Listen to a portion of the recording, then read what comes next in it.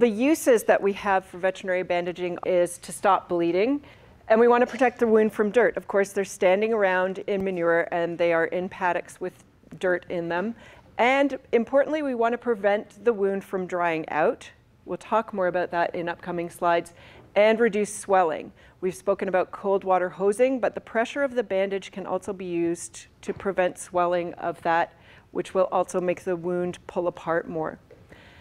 And we want to keep the wound in the leg from moving in certain situations. So the joint, the carpus moving will pull any wound and make it split apart, even if it's sewn up together, stitched together.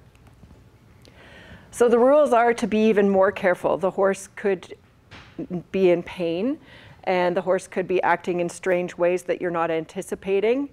And so you have to be even more careful than just putting on stall wraps. Plus, you're trying to keep everything clean and sterile as possible in the barn setting without actually having a lot of sterile gear on hand.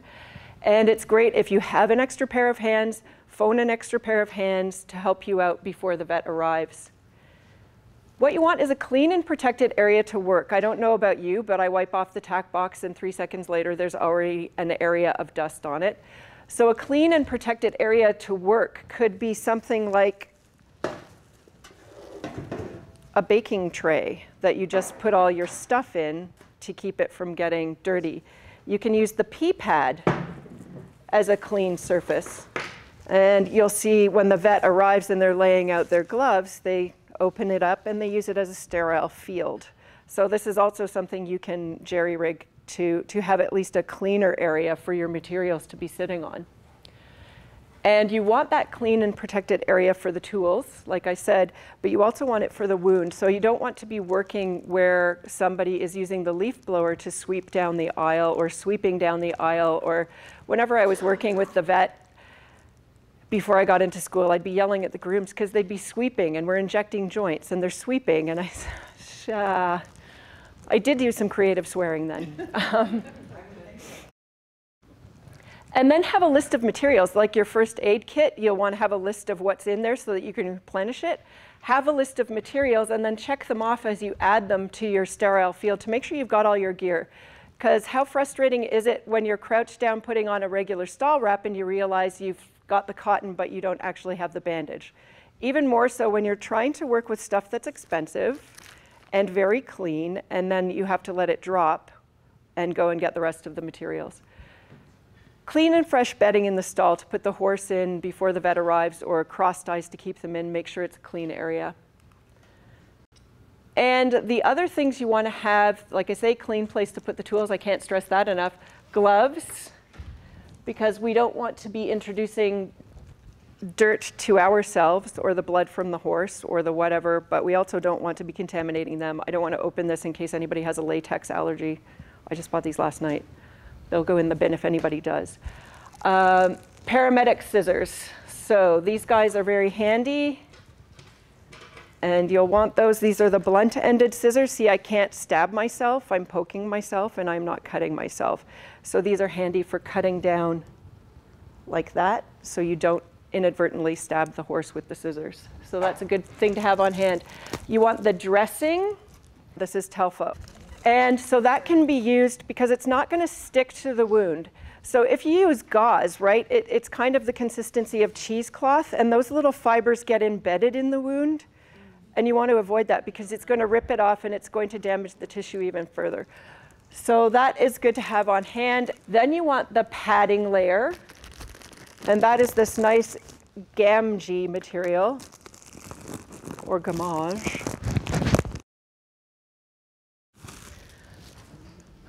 So it's sheet cotton. You'll see it's also protected by this covering so that the actual cotton padding in the middle doesn't act like the cheesecloth and get stuck in the wound. So that's the padding layer that goes around everything. Oh, the one thing I didn't mention is the conform or cling or roll gauze.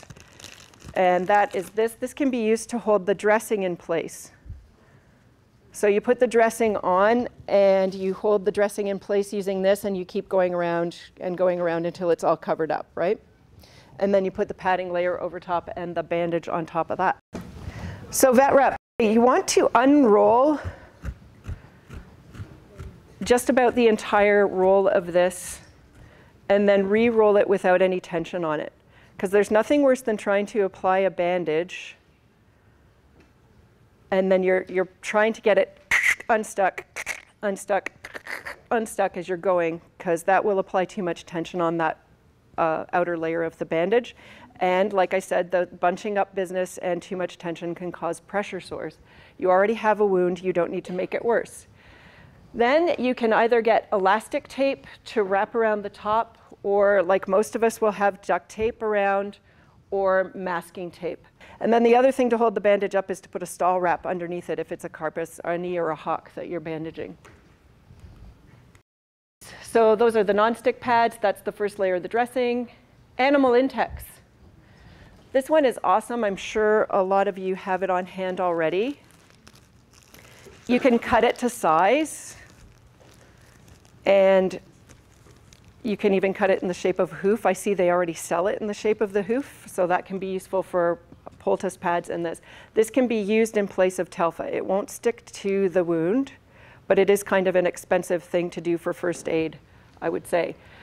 It contains boric acid, and then this word that I assume is Welsh or something. I don't know. I can't pronounce that. Tragacanth. We won't even try. That is a poultice, so it will draw junk towards the bandage and get it out of the wound.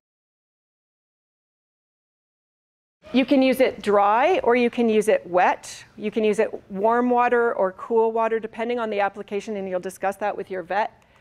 And it has a plastic backing that you keep in place once you place it on the wound. So the plastic side, it goes out. The non-plastic side goes towards the wound. And that helps to keep out external contaminants, and it also helps to keep moisture and heat into that dressing. So the conforming or stretch gauze holds the dressing in place like I was showing earlier. They've got a dressing here, and they're just going to wrap that around and around and around all the way up the leg, and then they put the padding layer over that. So that's what cling or conforming stretch gauze looks like there, with that cheesecloth kind of texture. So padding and absorbing, but there's also cast padding, and that comes in a little roll like that, and you can roll that around just like a wrap. Diapers, we already talked about. Diapers are good. They're really absorbent for obvious reasons. We use them for those purposes. And feminine hygiene products, we already talked about those as well.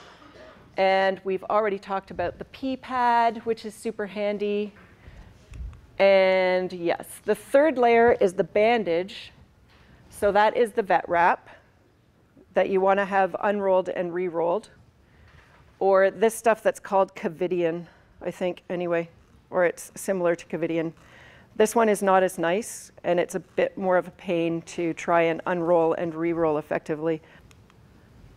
And the other thing you can do as the third layer is a spider bandage. The spider bandage is a sheet of fabric, and it's about 12 inches long. You go up to the horse with your sheet and you measure around their leg. And this is something you're going to have to do beforehand. You're not doing this in the emergency situation because it won't work out well for you. So you measure about how long it has to be, so about 12 inches from there to there. And what you will do, I think I have a picture of it on the next one. Nope, I don't. You then cut strips into it on either side, and I'll show that in a minute.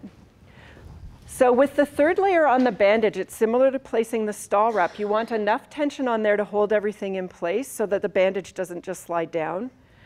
And you want even tension all the way up. And you'll notice yesterday it was a bit of a fib to say that we were able to overlap that bandage layer by 50%. But this is actually where you'll be able to control that and get the 50% overlap with this final layer. I just wanted to say it because it's always something that has to be in the back of your mind. We actually had a video in vet school that all three of us know for sure, and it's this British guy who used to teach there. I don't remember. I don't know if it was Derbyshire or not. But he's in there and he says, and overlapping by 50%. So if that sticks in your brain, that's good. For any penetrating object, you would just put the donut there and then bandage as best you can around the donut itself to hold that object rigid. So again, if it's a knife, it's not moving around like this and slicing all the muscle underneath it. Additional tools, like I already said, those foam pads that you can use, and little blocks of wood. Hockey sticks cut up, probably. And then tape, keeping it all in place. This is a veterinary or a medical type tape. I don't have an example of that, but masking tape, duct tape, those also work for an emergency first aid situation. And these ones are applied with absolutely zero tension. You know, it's tape, especially the duct tape, or that is rigid, and you can really cause pressure sores with that. So that gets just smoothed around the perimeter of the bandage on the hair, and then on the top and bottom of the bandage. So no tension there. Like I keep saying, first layer is the dressing. The veterinarian, when you're taking care of the wound later, may or may not want you to use an ointment. There's various types of dressings. Some of them will help pull junk away, like the animal index that's being handed around. Some of them will help actually pull skin off of there, the dead skin and stuff. But they may or may not want you to use ointment. If you're trying to control proud flesh, flamazine on day 1, next day 1% hydrocortisone. And then the conforming gauze, like I keep saying, hold that primary dressing in place. Second layer is the padding. And you want that to be just like the cotton on the stall wrap, smooth without any wrinkles. And the third layer is the vet wrap type material. We've kept going over these points and overlapping by 50%. Not too tight, even pressure the entire length. I keep talking about this because it's so important. And getting back to the leg warmer ideas. If you've ever tried to put a Hock bandage on a horse, they slide off super easily, so they can end up being in this leg warmer situation, and then you can end up causing additional wounds to the one you're trying to manage already. Cannon bone is pretty easy if you are just putting a simple bandage that you didn't have to put it up over the knee and down over the fetlock. You can just put the dressing, the padding, the vet wrap, and then the tape to hold it all in place. They've used masking tape here. And the Hock or knee bandage, how to do that. The same layers, same tension, and tape, again, figure 8 around knees and hocks. That's easier to demonstrate out on the dummies. And leave or cut a hole over the point of the hock and on the accessory carpal bone. Pressure sores will ensue if we don't leave those holes. And the alternative is the spider bandage. Figure 8 bandage, we basically make one pass around the top, more or less, to hold that top layer in place, maybe 2 passes to really hold it in place. And then you start coming down, make a pass down there, come back up, make another pass around the top, and keep going around in that way. It's not as easy to demonstrate on oneself as I thought it might be. But you just keep making a figure 8. If you've ever learned how to wrap a sprained ankle, it will have that herringbone overlapped nice appearance to it at the end. This is a Hock bandage, and they've done the figure 8. They've got the primary dressing, which they've held in place with this gauze, because otherwise it's really easy to fall off. And then they've put the padding layer on. They've left a hole for the Hock, the point of the Hock to stick out of. They've put the vet wrap on. I'm not a fan of this. This is quite wrinkly and so on. And then they would put tape here and here to secure that. And they would have put a bandage, a stall wrap down here to help hold that up. On the knee, again, leaving a space for the accessory carpal, they put the entire bandage on, and then they used a scalpel to delicately cut that vet wrap, just to leave a little hole there so that it didn't get a pressure sore. So here's the spider bandage. It's about 12 inches high, and then you cut 1-inch strips along either side, leaving a central area that's still solid. And then what you do on the Hock is on the outside of the Hock, you tie those strips together and you tuck in the tabs from that tying underneath the successive knot. So it allows the Hock to move. It might be easier than putting on a figure 8. I don't know, because I like the figure 8. But in your barn, these are very handy wraps to have. And on the knee, it looks like this. You place the bandage, and then that goes on the back of the knee, and then you would tie it all up along the front and support it again with the stall wrap down there. So they work quite well. Okay, foot bandaging, one of my favorites. Start with the Telfa, or even the animal Intex is very good there because it's going to draw. You'll try and get as much of the gunk and debris out of there first, because you don't want to put something wet where you're just going to keep introducing bacteria into that wound. You then put you'll use the gauze for sure here, and then the padding layer, and then the vet wrap as the final layer, and you just keep going around and around. So animal Intex is poultice, cotton wool sheet. Oh yeah, another thing, using the duct tape, you can make a sheet of it. So you make a square, and then you put strips this way, and you put strips that way, and then you can cut it around in the shape of the hoof and just push it up over the top of the hoof. And that adds some extra strength to this, because of course their foot will easily wear through this. And then vet wrap over the top. Some people will also put some duct tape over the top of that to add extra strength and some more waterproofing. You may place a bandage up the leg, as they have here. This looks a little more severe in bandage type, but that was a veterinary clinic in England, I think, that did that. Diapers are a good shape for the foot. The corner of a feed bag also works really well to add some extra strength to this sort of thing. Extra durability, they work really well. It's a nice triangular shape in there. And then everybody was aghast over here when I showed the duct tape over the heel bulbs and the coronary band. You don't want that having a lot of pressure over those, because they need to flex. They need to be able to flex and move. And if you've got too much pressure on them, it's just like the point of the Hock or the accessory carpal. You'll end up with a nice pressure sore over that you'll then have to manage as well. So recognizing bandage problems, if you've got any swelling above and below the bandage, that's not normal. There shouldn't be swelling above and below. There could be infection in there. The bandage could just be on too tight.